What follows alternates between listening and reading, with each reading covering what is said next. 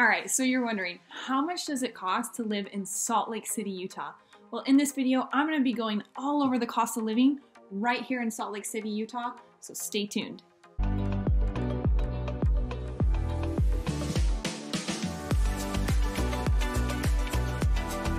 Hey guys, how's it going? My name is McKenzie Miya. I'm a local real estate agent right here in Salt Lake City, Utah with Equity Real Estate, and we have so many people who are contacting us who are moving to northern Utah, and we absolutely love it.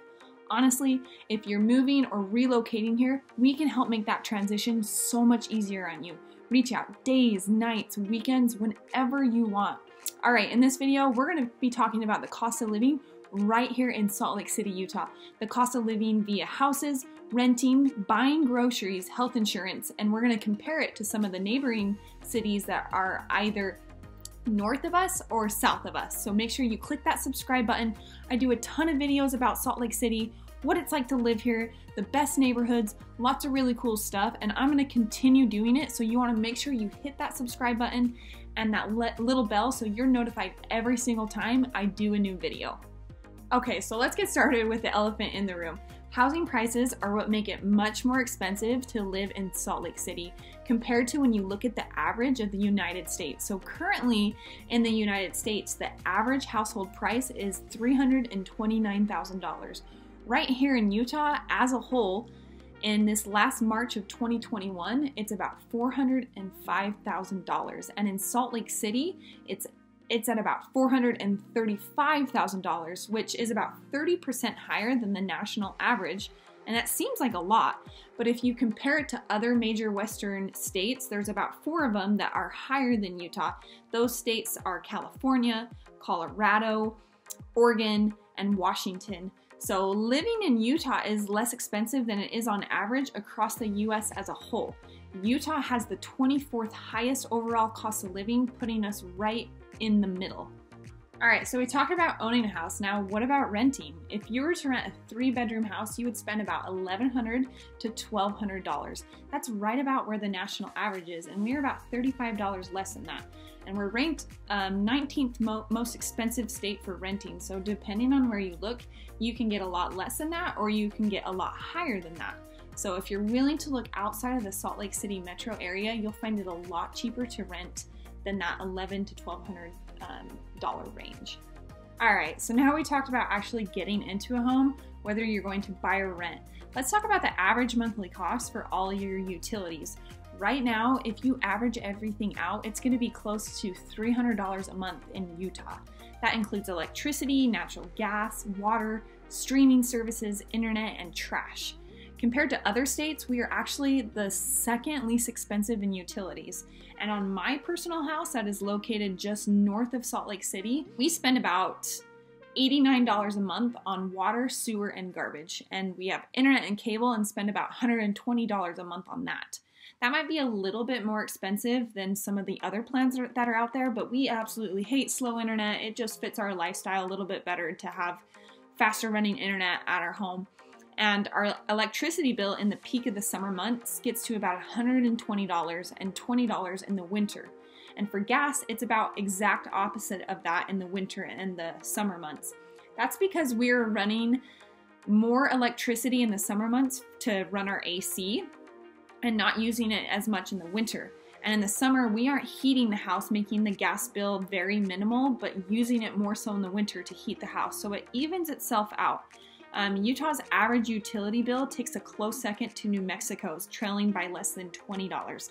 Keep in mind that Utah experiences droughts from time to time, so water bills in this state may sometimes climb higher than that of the national average. Okay, so let's talk about Utah transportation costs. On average, the typical motorist in the state drives about 10,000 miles a year. Take into account average fuel economy and the average cost of gas. Our fuel cost is about $3.31 a gallon here in Salt Lake City, Utah, and this is being filmed of May of 2021. But if you're watching this at a different time, that price may change. Just comment down below and I'll tell you what the price is. It goes up about 30 cents for premium, and the average motorist here in the state can expect to spend just over $1,000 on gas alone in 1 year. The average single adult in the state spends about $9,900 a year on transportation. If you don't want to be driving or commuting and you'd rather use the local bus or transit system that's called the Front Runner right here in Salt Lake City, you can get a monthly pass for about $170. And if you're a senior citizen or a student, it's about half of that, going at $85 a month. All right, so let's talk about how much it costs to eat an average meal for a couple at a pretty good restaurant. You're looking at about 40 to 50 bucks. Per person meal, it averages out to be about 15 bucks a meal. Now, if you're gonna be going out and grabbing some groceries, our food prices here in Utah for a single adult, they spend on average just over $3,000 on food annually. Now, for a family of 4, they're spending at about $8,800 on average annually. And for context, on the nationwide average, that's about $600 less a year than the national average. Just as the cost of living varies from state to state, it also varies from place to place within states. In Utah, Summit County, that's where Park City is located, which most everyone that knows anything about Utah has heard about Park City, has the highest overall cost of living for a family of 4 at $98,000 per year. That's well above the statewide average at $80,000 per year. Meanwhile, Box Elder County is the least expensive place in Utah. The average annual cost of living for a family of 4 is at about $74,000 a year. That's $5,700 less than across the state as a whole. Brigham City is the most populous community in Box Elder County. Another one I want to talk about is childcare expenses. If Utah has any reputation at all, it's the fact that we have large families here. For families, childcare adds thousands of dollars to overall yearly expenses, and the average annual cost of childcare for a 4-year-old child in Utah is at about $6,600 a year. That's well below the national average of $8,900 a year. Okay, so let's talk about tax expenses. Few expenses vary as much from state to state as taxes.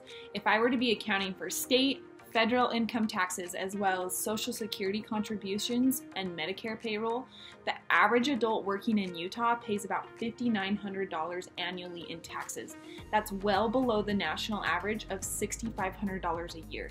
The state and local tax burden in Utah is lower than the average across the U.S. as a whole. Per capita state collections in Utah come out to be about $2,500 per year compared to the $3,100 average across all of the states. So the last thing I want to talk about is healthcare expenses. Let's say you work for an employer that does not offer health insurance, or you're working as an entrepreneur or a real estate agent. Out-of-pocket costs and insurance premiums for healthcare, assuming at least a basic level of health insurance coverage, are relatively low in Utah. Average healthcare costs for a single adult in this state is about $3,700 per year, compared to the national average of $4,300 per year. For a family of 4, average annual healthcare costs total $11,400. That's $1,600 less than the comparable national average of $13,000. Living in Utah is less expensive than it is on average across the U.S. as a whole. According to data from the Bureau of Economic Analysis, goods and services in the state cost 3.4% less than they do on average nationwide. Compared with all other states, Utah has the 24th highest overall cost of living. In general, living in dense urban metro areas is more expensive than living in more rural areas. Utah is home to 5 metropolitan areas. The most expensive in the state is Salt Lake City metro area, where the cost of goods and services is 1.3% lower than the national average and 2.1% higher than the statewide average. There's a reason Utah has increased by so many people in 2020. We saw a record number of 25,000 people.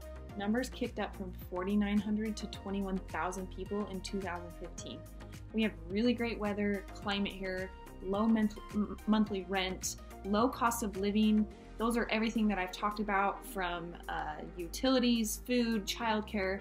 I mean, that's another reason why we're seeing such a high increase in the median cost of homes here, is because of such high relocation. Like I said, I'm a local real estate agent here, and if you have any questions, or if you're thinking about moving to Salt Lake City, Utah, or your job has you moving here, give me a call. Reach out to me any way you'd like, and I'd love to help answer any questions you have and help you find your ideal place to live. if you know where you're going to be working or where you're going to be playing, I can help you find a house really close to that because there's so many different sub-cities. If you like the downtown scene when in a really walkable area, I can help you find those cities.